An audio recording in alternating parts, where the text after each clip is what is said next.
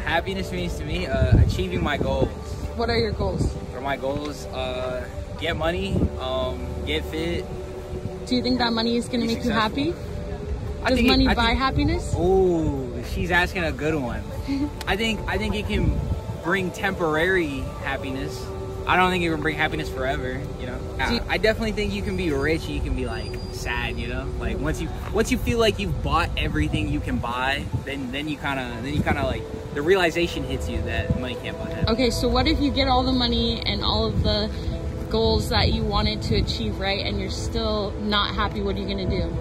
Damn, I guess I gotta set some new goals and get some more money. How do you define happiness?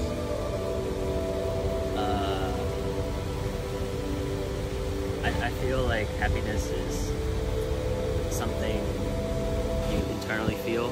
Like it's something that you need to earn, and yeah, that's... What does happiness mean to you?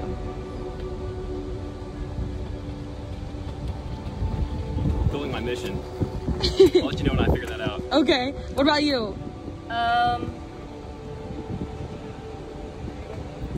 It's kind of a very long, complicated philosophical answer, so I don't... Do you think it's something internal or external, or how do you, like, maybe if you're feeling... Yeah. I feel like it's both. Yeah.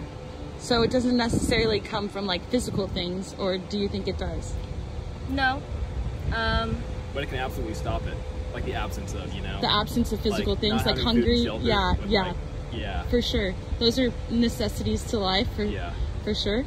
But what do you do to like get connected like with your happiness? What makes you happy? Maybe that's an easier question. I mean, the answer to that is still just a very large amount of things. Whiskey and women. Yeah, that's a great answer. What does happiness mean to you? I literally just did an essay on this. Okay, so you have a great answer for me then. No, it won't. It's a bunch of like philosophers. If you have the movie where like everything, everywhere, all at once. I haven't. Check that out, and that's one I think I'm going for. Okay, cool. How do you define happiness?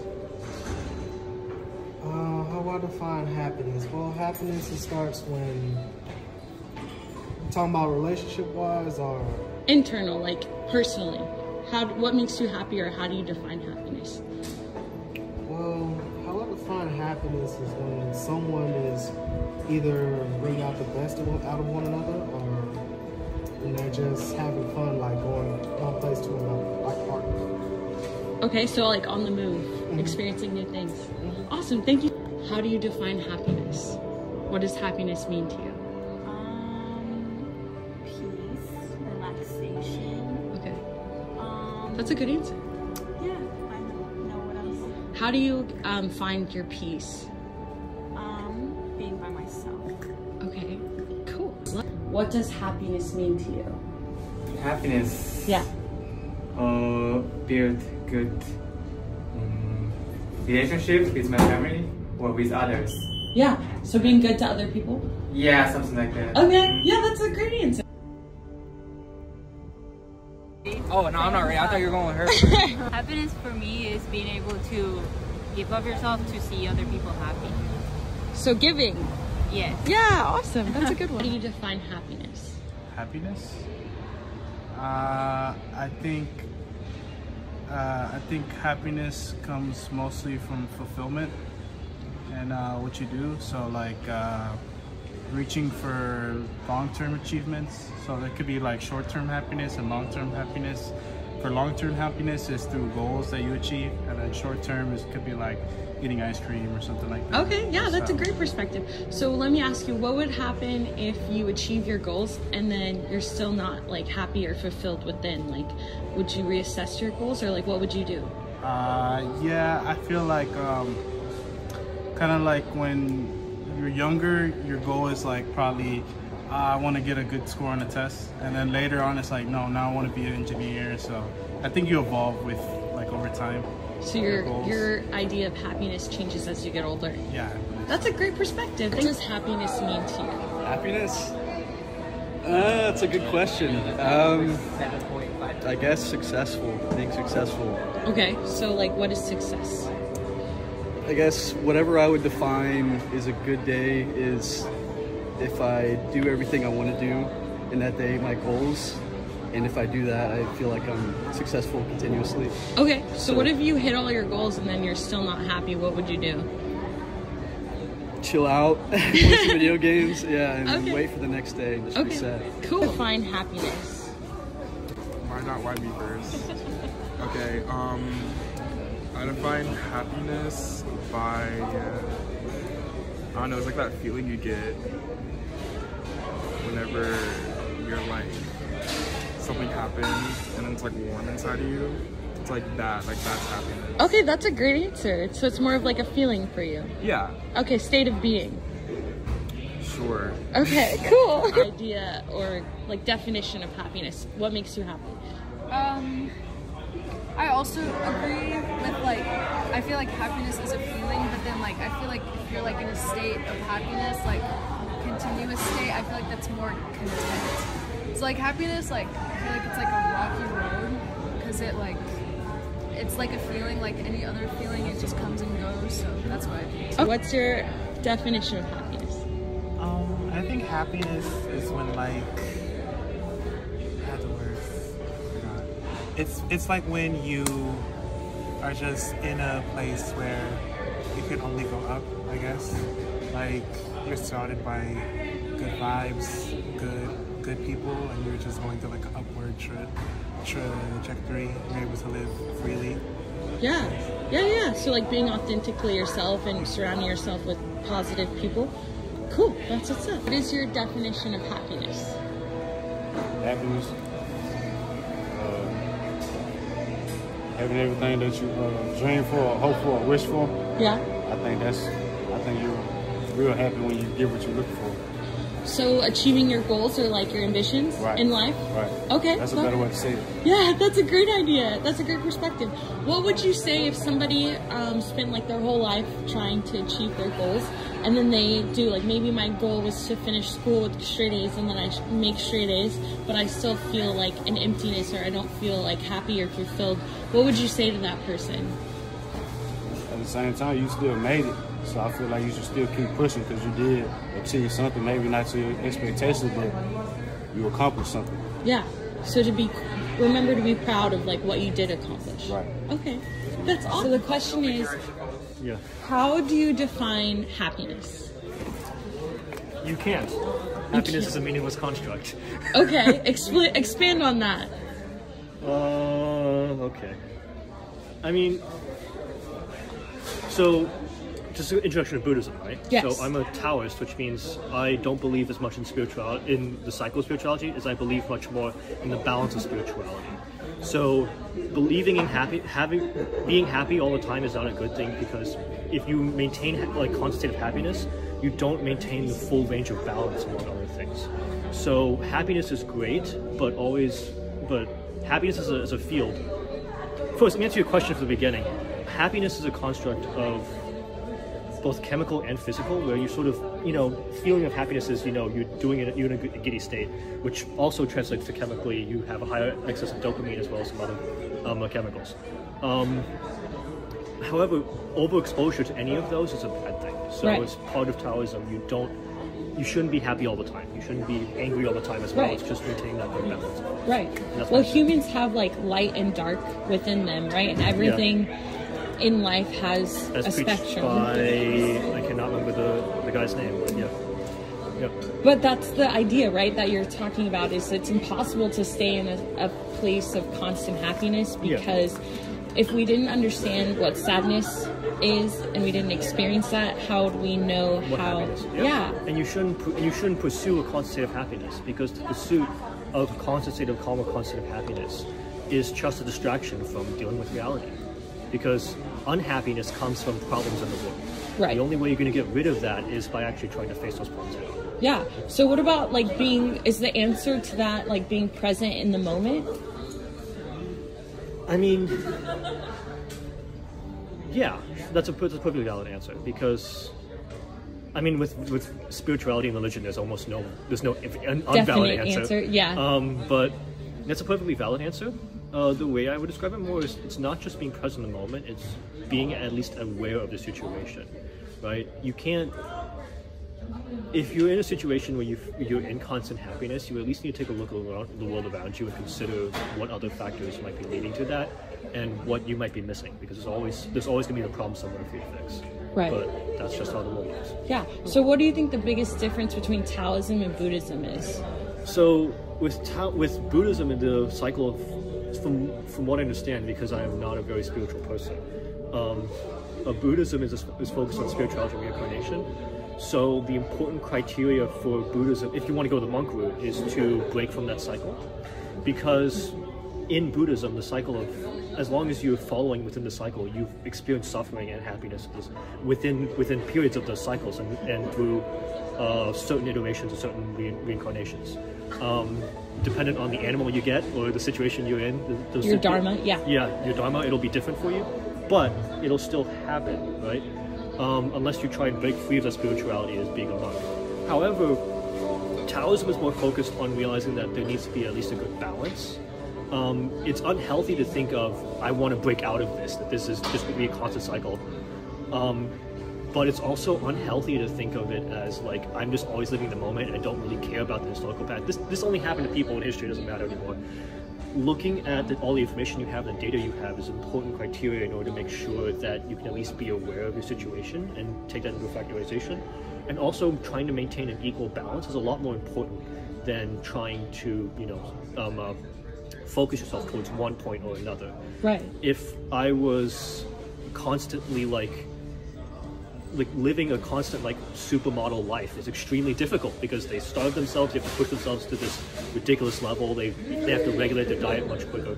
But going the opposite route and being, eating everything you want and being 155 pounds is not a valid option, right? There has to be a balance somewhere in the middle of where true relaxation and peace lies. Yeah. Where if you're not being pressured too much on either side, it's not as problem.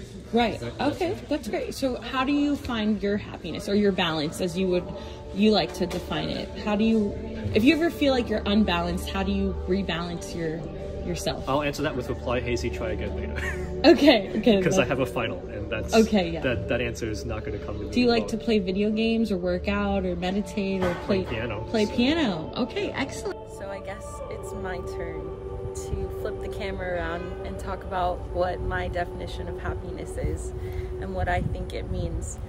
So happiness isn't something external. It isn't something you can buy. It isn't something you can fake. It's something that you have to go within to find. So that means it's completely internal. It means that people have all these ideas of what they think will make them happy. Enough money, a new car, a family, a nice house. And while those things are required for us to live and to survive, it's not where our true value comes from. What's really important is how we treat people and how we treat others and the kindness that we leave on this earth, because the only thing that people are going to have left of us once our physical bodies are no longer here is the memories and the thoughtfulness, the consideration, the smiles. That's all they're going to have left of us, is the memory. So my goal before I pass away is to always leave the earth and people with more kindness than they have experienced than before they had met me. So if I'm walking or waiting for the bus and I see someone, smile at them. If somebody needs a ride and I am in a position to be able to give them a ride, to always find ways to be giving, to be nurturing, to be kind, to not seek positions of power, not seek corrupt thoughts and ideals, not fall into gossip, not fall into the trends, to never change who I am, no matter if it's not cool or trendy or fashionable, to be nice. It is. It means so much more than your status in the world. being happy comes from how you treat other people. And I think that if you wake up and you have a positive impact on somebody, if you inspire someone, if you share a kind moment with them, if you encourage them, if you uplift them, if you change their life for the better, that's happiness, because it's eternal. If something happened to where I couldn't go home, or I lost my ability to talk, or my consciousness was taken away,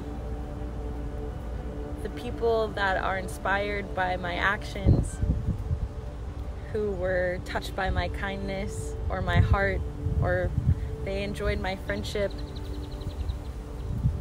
they will always have that. I'll forever live in their hearts, you know? But if you leave a ripple effect where you're stealing from people, you're lying to people, you're cheating people, you leave a path of harm and hurt, a path of destruction. In Buddhism, you know, you can't escape karma, and it's not our job as humans to dish out karma. That's something that the universe does. Some things that I know make me happy: animals, dogs, dolphins, fish, nature, Mother Nature, being present outside, iced coffee, sunshine, flowers, good music, warm air, fresh air, the smell of spring, the smell of rain,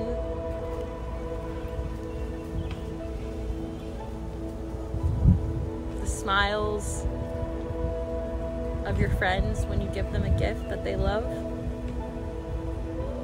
a warm embrace, a chocolate chip cookie. Those might be temporary happiness, right? But eternal happiness comes from within. Being present and confident in myself and my abilities. Having a strong sense of self. Having the confidence to say, this is who I am, I know who I am, I know who I am not. No matter if people misunderstand you or try to speak ill on your name, it doesn't matter.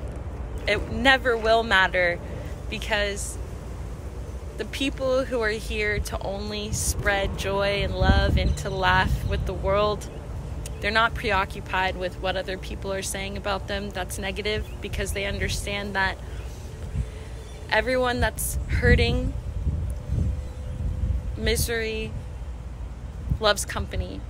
And they could just be projecting their insecurities onto you. It's a time when people are hurting within themselves, or they don't understand you, or they laugh at you, or they critique you. It's because they don't understand your mission or who you are as a person, and they are dealing with their own insecurities.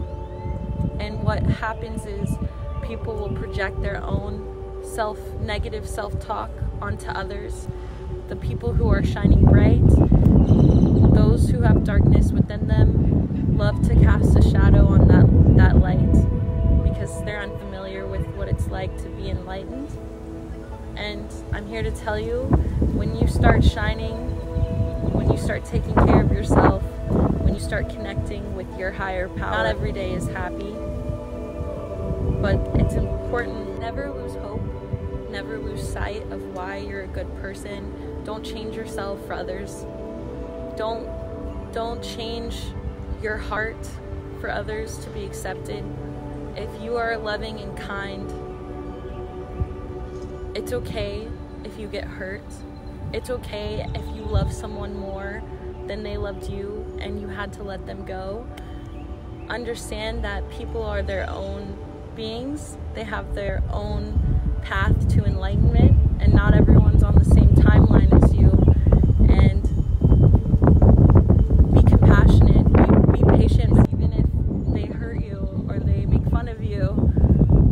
I don't think that happiness is something that you can buy. I don't think it's a destination of, oh, once I achieve this goal or once I do this thing, I'll be regarded as worthy. I'm worthy in this moment right now, even without the success of what other people define as success. Everyone has a different idea of what success means to them. And for me, if I have clothes on my back, if I have food to eat, coffee to drink, people to share smiles with, I'm doing just fine. Then I'm pretty okay, even without those things. Because happiness is an inside job. It comes from within.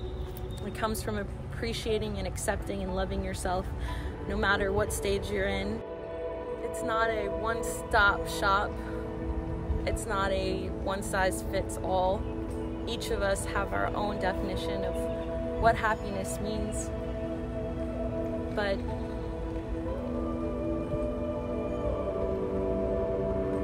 to me, having a close relationship with God, believing in myself, having confidence in myself, knowing that if I say I'm going to do something, I'm going to do it, that's happiness. Knowing that I'm trying my best every day to be a good person, even if I'm not perfect, even if I mess up, even if I fall short of my goals, God still loves me, my family still loves me, that I'm not defined by what other people think.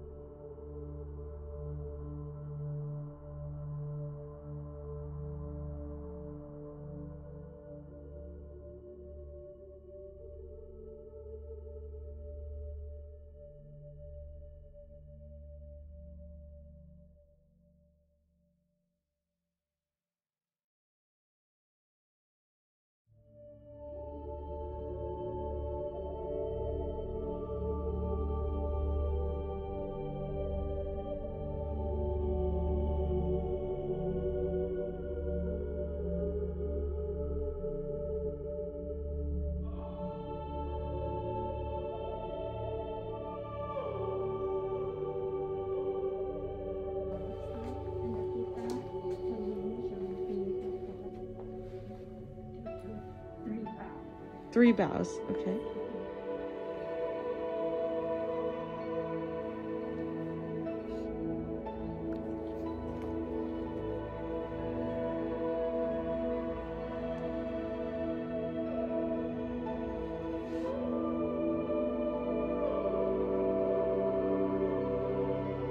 What does Buddhism mean to you? Well, I know my master first before I'm the master. So, I'm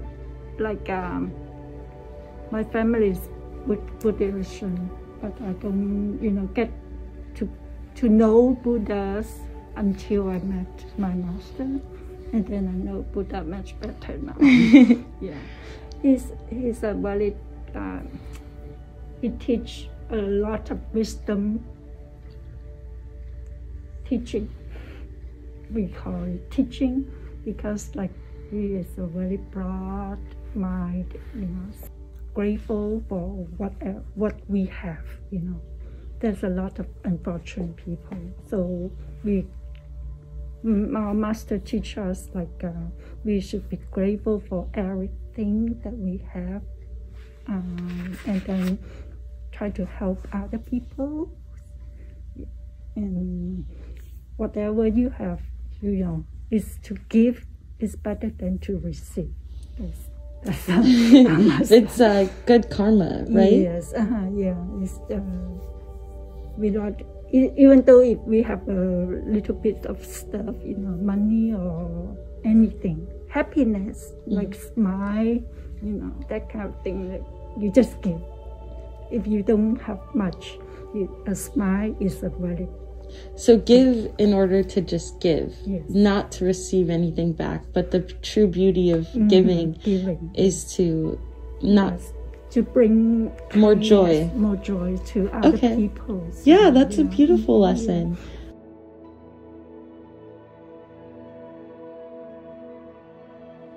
Please join me for a guided meditation. Find a quiet and comfortable spot. We begin to draw our attention to our breath, slowly recognizing our breath, inhaling deep through our nose, exhaling slowly and softly through our mouth. Slow breath in through your nose. Slowly start to concentrate on your breathing. Connect with your breath. Inhale through your nose. Hold and release slowly through your mouth. In through your nose, out through your mouth. As you begin to focus on your breathing, you will notice that you will become more relaxed with each breath that you take, falling deeper and deeper into a state of relaxation, allowing all stresses, negative thoughts, intrusive thoughts to be let go. Allow your mind to settle into nothingness. Allow your mind to go blank. There's nowhere you need to be except present in this very moment, concentrated on your breath. Deep inhale through the nose. Pause. Exhale slowly through the mouth. Slowly begin to picture the crown chakra beginning to open. White light is shining through your crown chakra. The color blue might be shining through, and you are healed of all of your self-doubt as we release the tension in our shoulders. We slowly get to make our way down to our third eye chakra, and we picture a rainbow light glistening through our third eye chakra, allowing love, peace, happiness, joy, fulfillment to come into our lives. We are thankful for the present moment. We are not attached to outcomes. We are grateful for every lesson. With each deep breath, we are becoming more and more relaxed, more and more comfortable, settled into our body, grounded, comfortable, relaxed. Desire leads to suffering. Exhaustion from cyclical existence arises from greed and desire. One who has few desires and remains uncontriving is at peace in body and mind. Although this passage is very short, if we can do as it says, our body and mind will be as open and expansive as the ocean and the sky.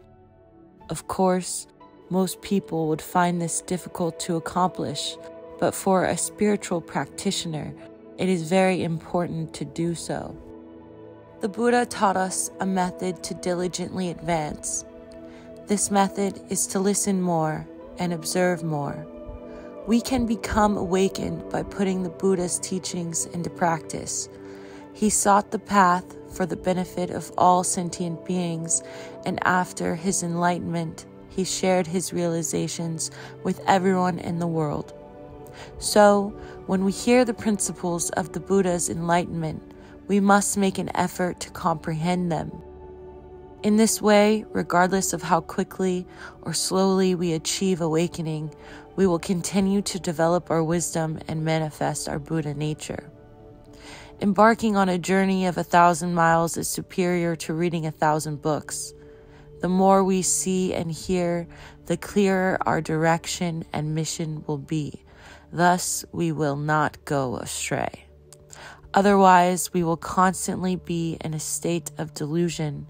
We'll be merely following the workings of our karma without ever becoming liberated from cyclical existence. The light that is within me bows to the same light that is within you. Namaste.